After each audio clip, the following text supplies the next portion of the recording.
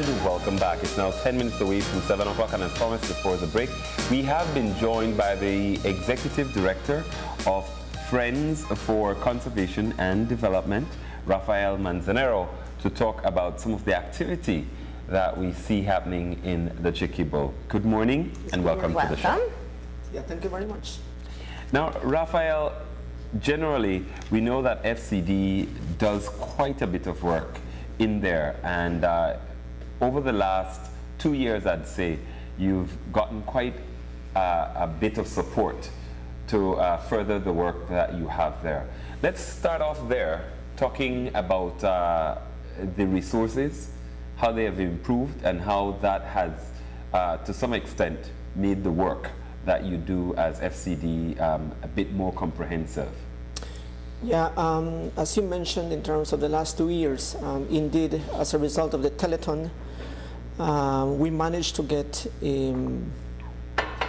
from a beginning number of 6, and we were able to increase up to 18 in terms of rangers in the field. So that basically meant really a triple, sort of an effort to be put on the ground. As I've always noted, in order for a country to be able to govern its land, then you basically need a presence. And in the case of the Chiquibo, it was really important that that we would have the numbers. Of course, our park manager, Derek, would always say that we would require some 33 guys on the ground. But, you know, I think actually moving from 6 to 18, that's already a big increase. Yeah. You're almost halfway there now. Exactly, that's right. Yeah. Now, despite all of that, though, there are still challenges that exist. So let's start talking about some of the recent challenges that we see that seem to be ballooning in terms of what's happening in the Chiquibo. I think two of the main issues of concern to us at this present time would include the milpa farms, and then the second one is the gold panning. As how we have been reporting before, in the Chiquibo it's a dynamic movement. Yeah. So all throughout the year there are areas that would tend to increase and other ones would lower in terms of the threats and challenges. So it's seasonal. Exactly, it is seasonal, but some of the issues, for example, milpas, we have not been able really to contain it over the last many years. The issue of gold panning, which started 4 years ago, it is still increasing and we have not been able really to control it. And so at this particular time, milpas, and even though we already know, and we already have been able to look at from the historical context, we recognize that as soon as January is already coming in, then the dry weather is setting, and thus the people are preparing for cutting and removing the forest in order to plant. So, and this has been something, and in fact, one of the in one of the bar graphs that I brought, you can see how it has been moving from the 1980s and way up to 2015 and 2016. And so it is something that we basically would know that it is seasonal, but yet we have not been able to prevent it in advance time. Yeah. And that's a problem. Now it's in addition to seeing the establishment of farms and the continuous gold panning, we know the chate takes place, the chate harvesting takes place, we've seen the poaching of animals, but along with that, we've seen where the investment is made by the Guatemalans to establish their own road systems and even put up dwellings as well. What is the situation now in terms of that? I remember once you brought an aerial shot of how far the roads were coming into Belize at this point. Yeah, in terms of the network of trails and tracks, over the years as a result of the chatero activity, up to some 50, 55 kilometers of a sort of pathways would have been opened. In fact, as how you might recall, some of the descriptions given by Guatemalans of having volcanoes in Belize was basically meaning that they had reached way as far to the Coxcomb Basin. And so, they were able to move in across the landscape over the years. In terms of the dwellings, these are not really concrete walls like this. But what you find are basically huts, and then eventually the people start to move in with their families, and then they tend really to start to own the land. Of course, this is illegal. These are protected areas, and because they're Guatemalans, then of course that's really an illegal entry. The question of having huts until today in the Chiquibol is one that I think for the public it still becomes a major issue because I guess the question becomes, so how is it that we cannot really be able to eradicate it? And why is it that we have not been able to move them out from Belizean territory? And I think that's really a good question because, I mean, technically, they are inside of protected areas and they should be actually move out from the area. So what happens when FCD identifies a dwelling in an area in the Chiquibol? We would report it, and because in many cases they are within what is known as the adjacency zone, then certainly it becomes a much more sensitive of a matter, and thus the idea of going into a joint forces of a program. In this case, with the Belize Defense Force, of course, and the police. And the OAS would be asked to verify it, and in many cases it has already been verified. That it is in Belizean territory. That it is in Belizean territory. I gather from a couple of months ago, the impression was like, well, we cannot really move them out because we don't have the money really to pay them so that they can be relocated to Guatemala. Now, of course, that's also another problem because all of our counterparts in Guatemala would tell us that in reality, they are illegal and they should be actually moved out from the area. And that's one question I had. In terms of, because we've spoken quite a bit about the cross-border efforts to talk about preservation and conservation. So when you find a dwelling like that and you have a statement like that, what's the effort on that side of the border to relocate the individuals? In the past, as I remember, even the municipal alcalde from El Chornemencos, he had noted that he would be available in terms of ensuring that the community can have another portion of land, another parcel of land, and also to buy the zinc or whatsoever really for the person to be accommodated in Guatemala. But importantly is the effort that we have to do here. Because, and that is where we feel that we have to be much more bold in terms of moving these people out because so to be clear, neither the persons who live in the dwelling nor the dwelling is moved at this point. At this point in time, there would be some people that are located still inside of Belizean territory, and they would tend really to be shifting also. But eventually, if left alone, of course, they would maintain it as a permanent hot-in area.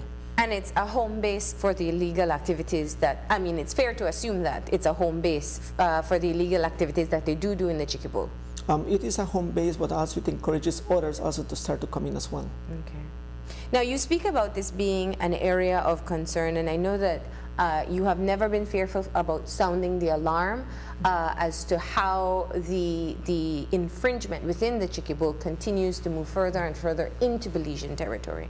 If you were to say within the past year how much forest was lost and how many new areas you see that the Guatemalans are utilizing for their own purposes, what is the growth?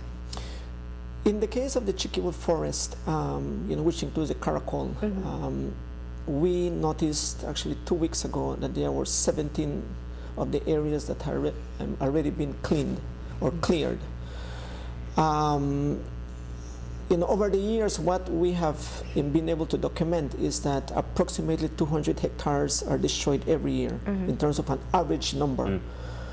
And whenever we start to look at that figure, we are looking at about 500 and 550 acres of forest.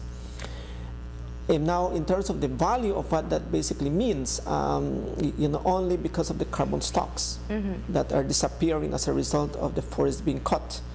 We also have been able to do a sort of a record that Belize would be losing over $1 million, only on the carbon stocks.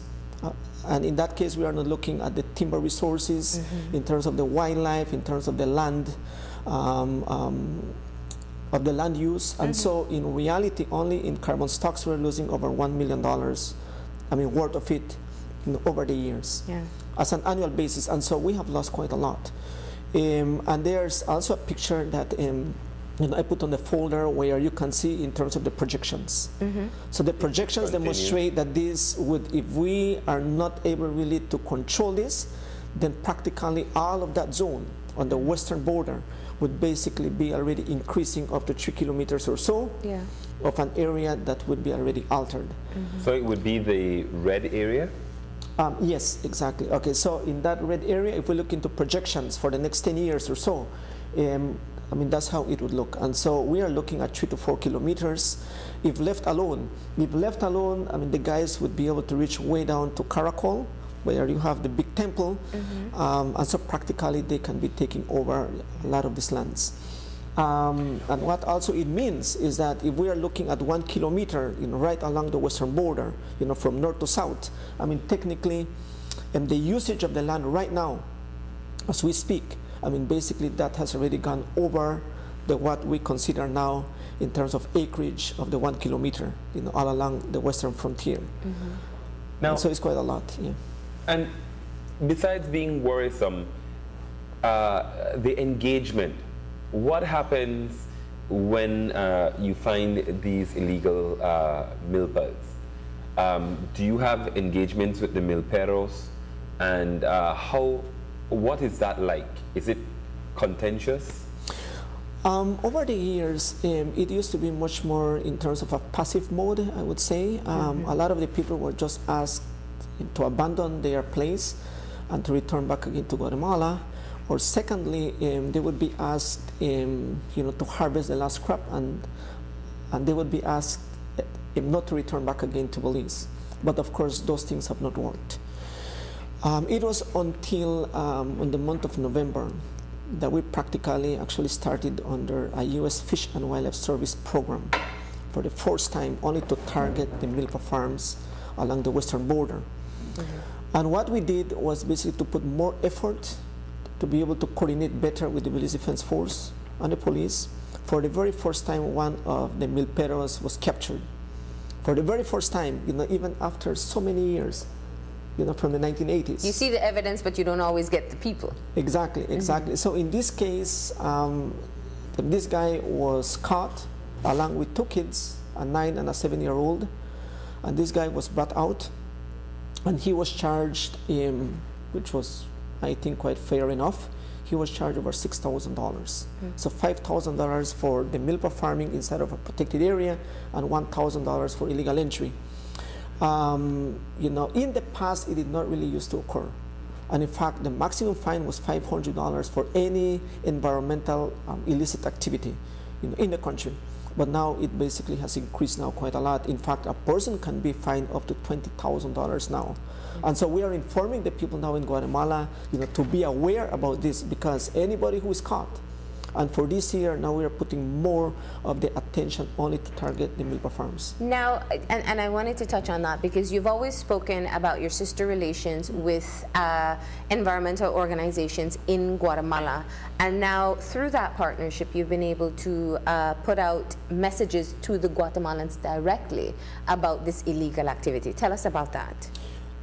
All along the western border, there are a whole set of communities. And so the partnerships that we have built is basically one really for the people to be better informed, but also that the leaders understand the true reality that we are facing, because you will reckon that in the past, a lot of people really felt that that somehow the people were being abused here in Belize, or they felt that their rights were not really being enhanced and upheld.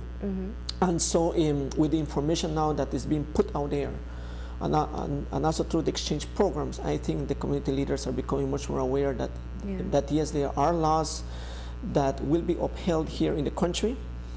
In fact, just over a week ago, we as FCD and Balam, we signed another agreement as an extension of an agreement with the alcaldes that are responsible for all the villages, actually from north, from Melchor de Mencos way down to Jalacte.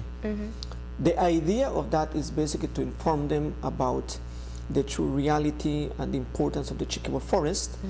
And so it really has helped now really for them really to be much more aware about the situation. Now, I think it's going to serve as a deterrence, but that doesn't really mean that we have to feel, passive on the side. We have and we actually have to enforce the law, and we have to be much more bold in terms of upholding the regulations. The messages that you're airing at this point, it is talking about the possible fines? Yes. We have that, right? And yes, we have actually a copy of that. And it's in Spanish and It's in Quechua? Spanish and in Quechua. A lot of the people that are found across the border are basically Quechis. And so, and this is being aired in 4 radios across in Guatemala. So, and the feeling of this is important because a lot of the people that we come about are really poor people. Yes. So at the end of the day, to put them in jail for 6 months or 1 year, of course, in the context of the law, if you just simply didn't really know, I mean, that is really a poor excuse. Yeah. But at least we are informing them. Educational. Exactly, it's an educational platform, and so that the people become much more aware. So it's really begging them to ask themselves if it's worth the imprisonment, because they wouldn't be able to pay the fine. Exactly, because now it can be up to $20,000, and so I would hope that that will serve as a true deterrence for these people. That has been, sorry, just to follow up on that one point, that has been one of the issues that we hear, especially from the Guatemalan side, that the area is a very impoverished area, and that the communities are really just looking for a form of livelihood. And while we can be able to say, well, that's Guatemala's problem, this is really people that we're talking about, families, children.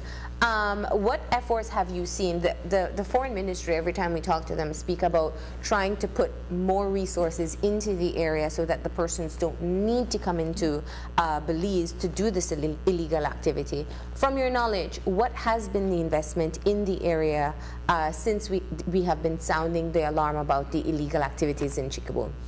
I think the investment on the ground is still pretty much incipient and extremely small.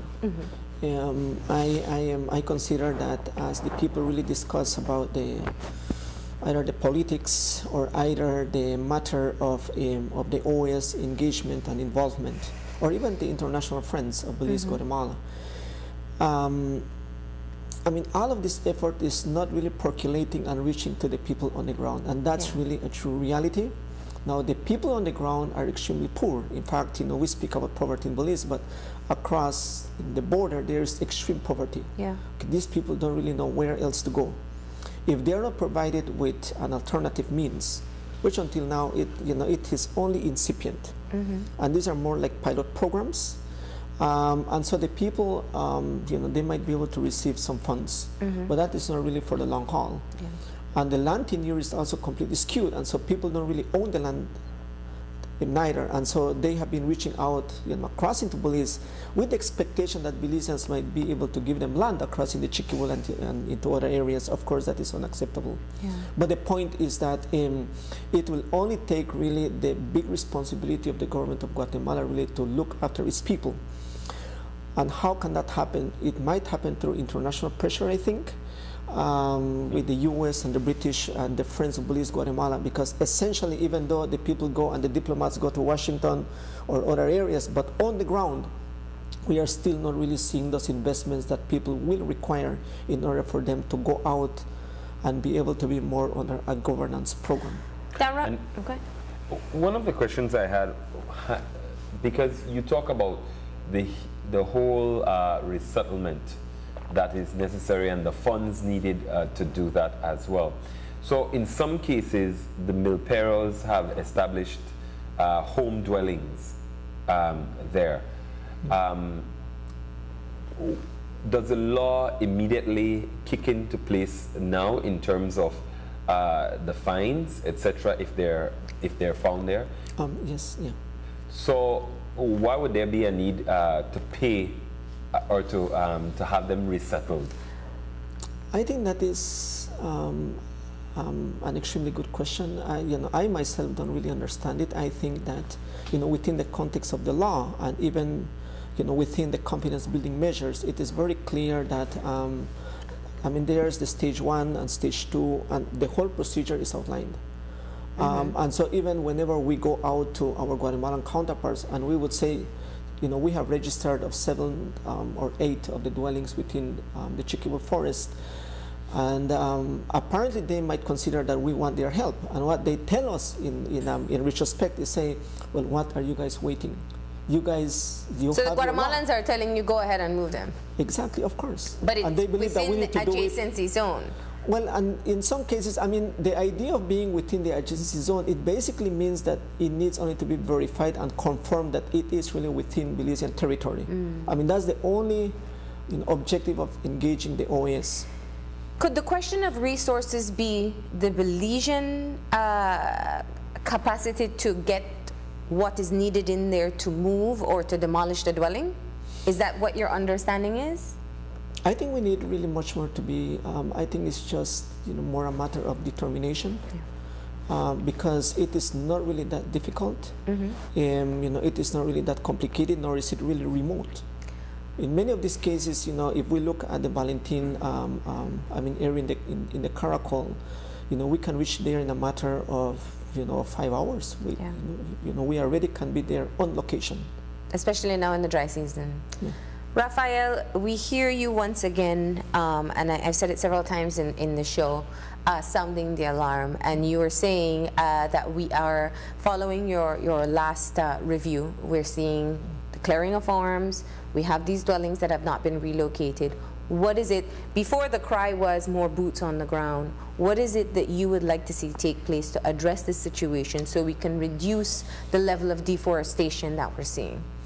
I think the idea of the boots on the grounds is basically one that, the numbers of people and the strategic areas that we require to be is still not really there as a country in terms of putting it on the right locations. If you recall, the Prime Minister did mention almost 3 years ago of putting 3 conservation posts. Only 1 is up at the moment. The other 2, which is the area of South Sebara and Caballo, that area is still, we actually have identified the location, we have found the water resources. It's just a matter of putting in the CP. The post. So, and that area is the main hotspot right now, apart from Caracol. Yeah. And so we already knew that we required to put a presence into that zone. Have you been communicating to find out when the timeline is for that conservation post to be Actually, installed? the timeline should have been actually some 2.5 years ago. Is there any indication from the government at this point that it is in the pipeline? I understand that it has already been approved. I don't know if the finances is there. Okay. But I think that, once again, we go back again to the point of determination. If we really believe that that is really highly important, then it can be done. We have demonstrated before that if we want to do it, in a matter of 2 months, you can have a CP. It really can happen even in the remotest areas in the Chiquibol. Yeah. If one really wants it, even by horses, you move everything in there, if one really wants it. And so that's, I think, the true point behind all of this. And so that CP is important, but also I think something important, Marlene, is the point of, the boots on the ground is great, but I am now adding one other word, which basically is that we need the good boots on the ground, which basically means that we need really that determined individuals to be able to do the work. Yeah. You don't want only to put a CP and then only for the people just to linger around. That is supposed to be an active CP, which basically means to be able to patrol, north and south. Because what we have realized is that if you put a CP, the people will be able to be diffused. So they can go either north or south. So one has to be able really to maneuver within that range. All right, and lastly, to close off our conversation, ending on a more positive note, the Maya Mountain Challenge kicked off this weekend, and this is, of course, both an income generator for FCD, but also a way to get international exposure about the work that you do. Tell us a little bit about the race. Yeah, the race is the second time that now we are running this, and this was done in partnership with American Adventure Sport. It's actually 14 groups that were able to arrive now for this year. It's really a very serious of a sport, and in fact, even our rangers who are involved in this with Derek and Boris and our guys, Ms. Gina Lovell, also part of the team from the BDF, they have realized that this is really a very strenuous one. Yeah. It is so strenuous that your body will be able to suffer for sure. And you are going to get scars behind this thing, even after the, after the race. It is already ongoing. It is on its third day right now. It's anticipated to finish probably tomorrow. The last team should probably be arriving until Wednesday because some of the guys are really... so the winners will finish tomorrow? We are... Hopefully. Yes, exactly. We are actually hoping so. Yeah. All right. And of course, usually it is recorded and produced into a show that runs the following year. Yes, the idea also behind this is really to highlight about the importance of the chicky ball. And so this year, and thanks to Institute of Archaeology and the Forest Department, they were able to get also permits to go into some of these remote and wilderness areas, but really of the wonderful features of the chicky ball. You know, for example, they are going to the Chickable Caverns, you know, they are going to the Nohoshen, you know, sinkholes, and they went to Shenantonich and El Pilar and into other areas. And so we are hoping that it also can highlight about the importance of the Maya Mountains, you know, through bringing the videos and the pictures home. All right. Yeah. Well, Rafael, we want to thank you, very much for giving us this update today. And of course, we'll continue to follow the work that you do, but also the legal settlements that are there. Yeah, thank you very much. All right. Sure. We're going to go ahead and take a break, and when we come back, it's to talk about how to extend the lives of the elderly with HelpAge Belize. So stay tuned.